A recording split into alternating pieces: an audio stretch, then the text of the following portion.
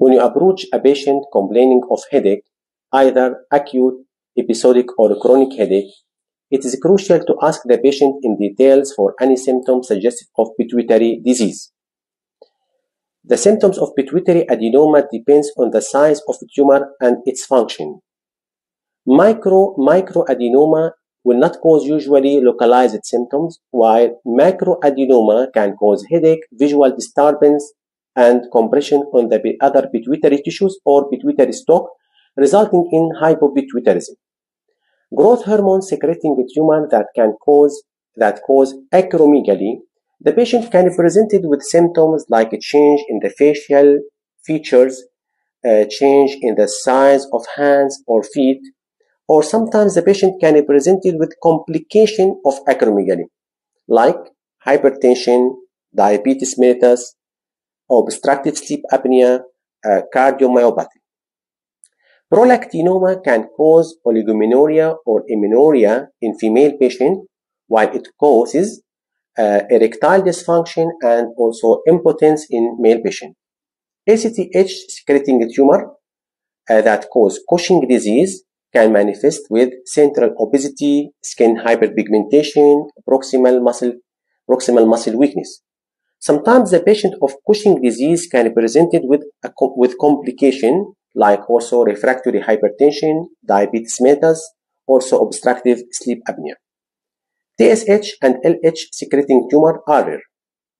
Sometimes pituitary adenoma can be non-functioning, will not secrete any hormones, but the patient can be presented with localized symptoms like headache, visual disturbance, or if this tumor enlarged, can cause also compression on the pituitary stalk, resulting in hypopituitarism.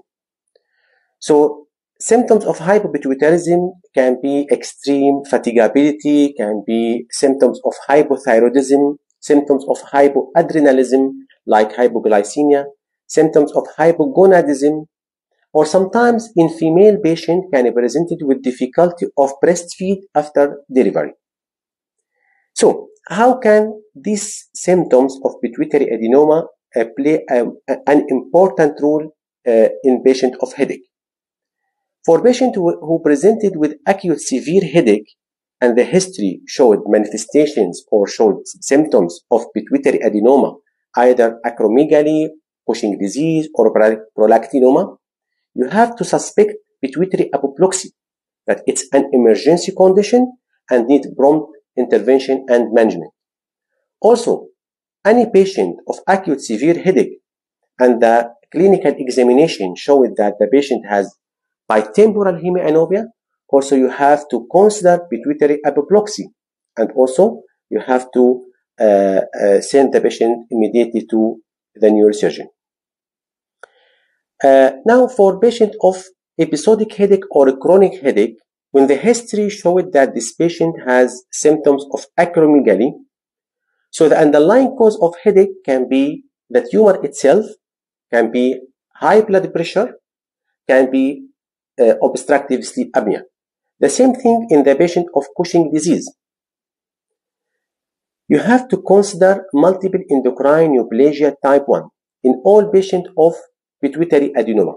So you have to ask the patient for any symptoms suggestive of hyperparathyroidism, like polyuria, polydipsia, renal calculi, or the symptoms suggestive of pancreatic tumors like gastrinoma that can cause Zollinger-Ellison syndrome. The symptoms can be refractory peptic ulcer disease and secretory diarrhea, or other pancreatic tumor like insulinoma.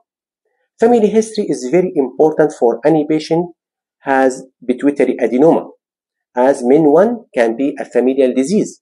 So the other family members could have also pituitary adenoma, could have pancreatic tumors. Thank you very much.